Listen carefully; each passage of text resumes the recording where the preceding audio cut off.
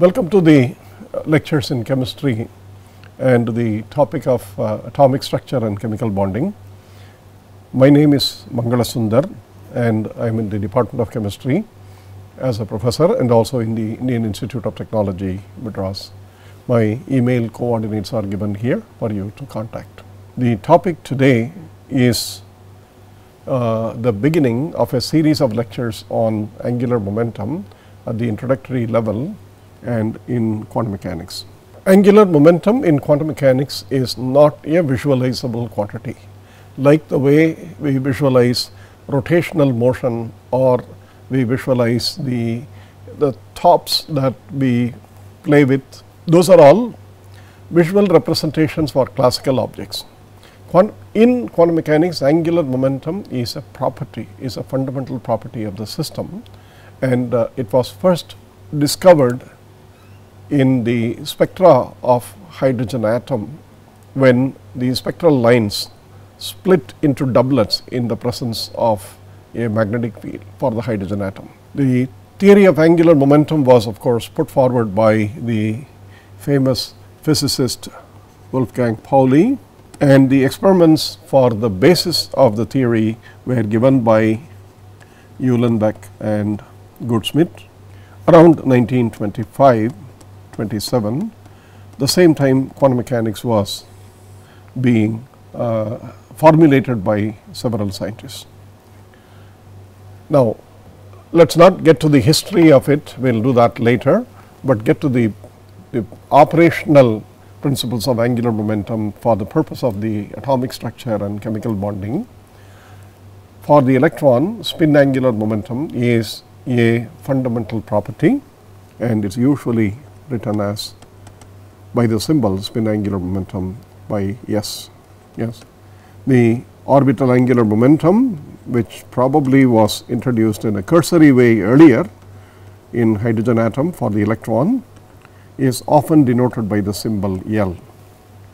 And then the total angular momentum of the electron, which is the sum of the two vectors L and S, is denoted by the symbol J. Okay. These are conventions in textbooks and in the usage in the literature. Now, this lecture will start with the definition of angular momentum, and in the next lecture what we would do is to describe the commutation relations in detail for various angular momentum operators. The experimental evidence that angular momentum is quantization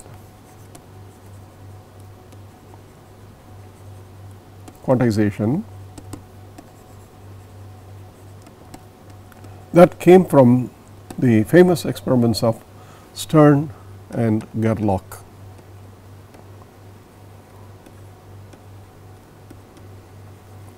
A brief summary is that a beam of silver atoms,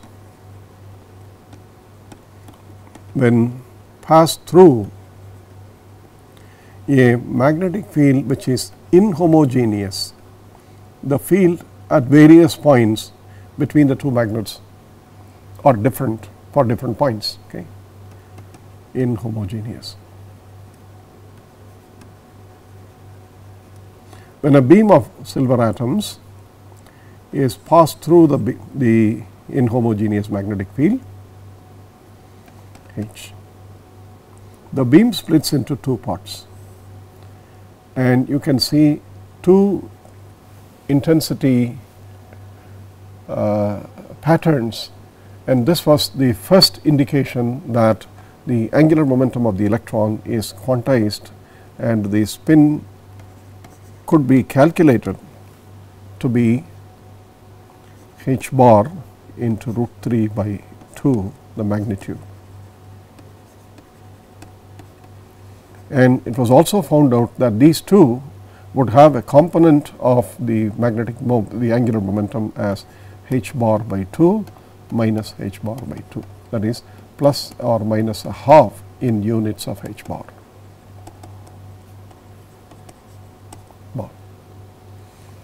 Classically, all of you know that the angular momentum is given by L is given by the cross product of the position vector and the momentum vector of a particle going around some point.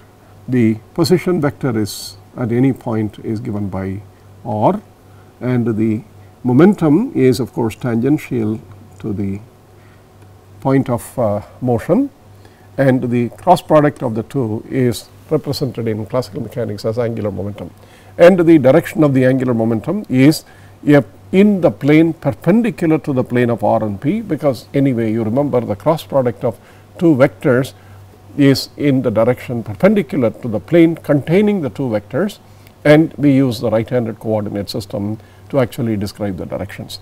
Therefore, if the system is moving this way around the point and this is R cross P, then you see it is this and this. The cross product of the two, when you go this will be pointing up. This is a classical definition. In quantum mechanics we use this definition to characterize angular momentum components, but with the additional restriction that not all components of angular momentum can be measured simultaneously. L, for example, as a vector in classical mechanics is given by the three components in a three dimensional coordinate system, Lx, Ly and Lz. In some axis system x, y, z,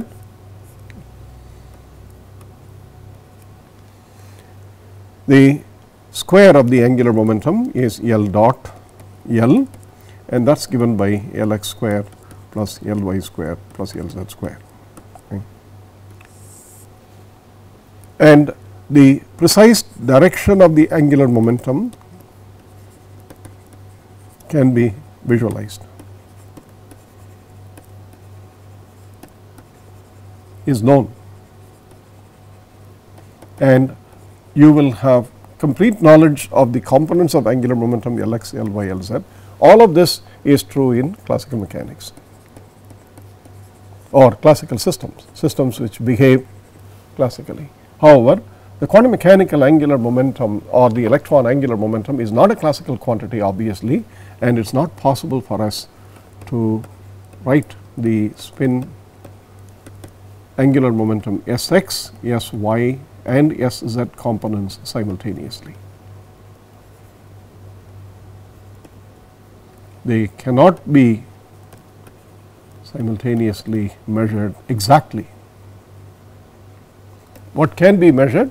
Experiments tell us that we can determine the S square and one component. S square is the square of the magnitude of the angular momentum of S and one component of S, which is usually written as the Z component by saying that the direction of the angular momentum is chosen and the component of the angular momentum in that direction. Usually it is done by associating a magnetic field or an electric field to the system, but there is a specific directional axis about which the angular momentum has component Sz, and the magnitude of the S, which is given by the square root of the dot product S dot S. The same thing for L, orbital angular momentum. L square and one component of angular momentum can be known simultaneously, and this is generalized by, you can do it in two ways. This is generalized using a Cartesian representation for the angular momentum in spherical polar coordinates, but that the representation is limited to integer angular momenta, integer values for angular momentum, whereas such a Cartesian representation, the polar angle representation, cannot be given for the spin angular momentum, which is a purely quantum mechanical quantity, and the basis set for spin angular momentum is known as a spinor. Okay. These have theta phi integer values of angular momentum. They all can be the eigenfunctions of the operator, angular momentum square operator, can be given theta phi representation, namely polar coordinate representation. This is for the L, but not necessarily for the J, not necessarily for the S. Yes. The eigenfunctions of S are known as spinors. Therefore, we have a limitation in the visualization. If this is not sufficient, you have the next additional property that the Sz itself does not have arbitrary values, but only two possible values for a spin a half system. Sz for a spin 1/2 system has only two possible values, plus or minus h bar by 2, and the S square for the spin a half system has a value 3 h bar by 4. You see, therefore, the square root of it is root 3 h bar square, root 3 by 2 h bar, and the magnitude of the angular momentum therefore is not equal to the component of the angular momentum, but it is greater. The magnitude of the angular momentum is greater than the largest value of the component of the angular momentum, which means that angular momentum does not point in the direction of the z, is not in the direction of z axis or whatever the component of Sz. So, this defines an axis. The angular momentum does not point in the axis. So, the representation is that if this is the z axis, and if you write the magnitude of the angular momentum as S, which is the length of this vector, this is root 3 by 2 h bar, and the maximum value of the component of the angular momentum, this one, is h bar by 2. Therefore, you see that there is an angle theta such that cos theta is 1 by root 3, or 3 cos square theta minus 1 is equal to 0. The other possibility, minus h bar by 2, corresponds to an angular momentum vector orientation of this form, giving you the minus, if this is the 0, this is minus h bar by 2. But even writing the vector this way is not a correct thing, because the vector does not point in this direction, but it is anywhere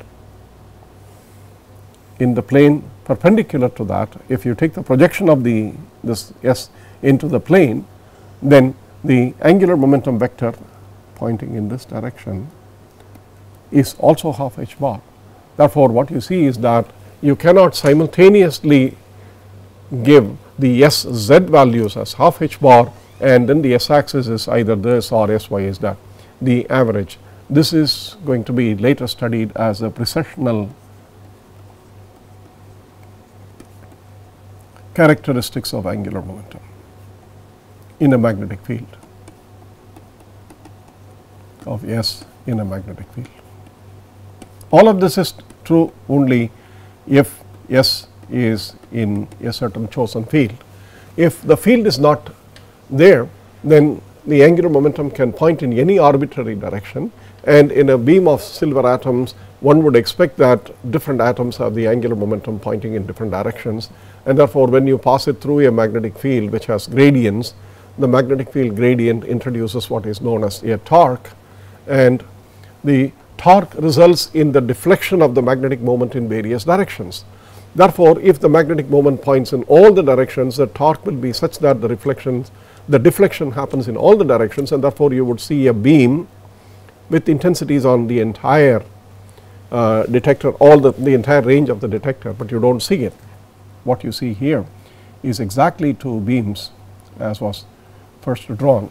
So, this was the first indication that angular momentum is quantized with respect to a chosen field, and the quantization of the angular momentum also means that there are only a finite number of components, which we will later call as the eigenvalues for the angular momentum operator in that direction, and the finite number is such that for a spin angular momentum you have two components, and for orbital angular momentum you have, for any L, if we write, for orbital angular momentum we have the L and the LZ and L squared, such that LZ can have the maximum value of L h bar, L minus 1 h bar, which is these are all the possible values of the Z component of the orbital angular momentum or any integer angular momentum with L equal to 0 or 1 or 2 or 3 whatever, and then you have up to minus L minus 1 h bar and minus L h bar. So, there are 2 L plus 1 L Z values for any, and the L square, the magnitude of the L square is L into L plus 1 h bar square. So, this is the introductory remark on the angular momentum, that 1, it is quantized, and 2, the angular momentum components do not commute among themselves, and therefore, they cannot be simultaneously measured. And let me close this part and continue the actual mathematics in the next part. The components of the angular momentum Lx, Ly, the commutator is not 0, Lx, Lz, the commutator is not 0, and Ly, Lz. And the same thing can be written for Sx and Sy, Sx and Sz, Sy and Sz. They are not 0, but what is 0? What is 0 is the square of the angular momentum, S square, commutes with all the components, S square Sy and S square Sz, all are 0. Okay. Let us see these relations in more detail and then evaluate the properties of the spin angular momentum in the next part. Until then, thank you very much.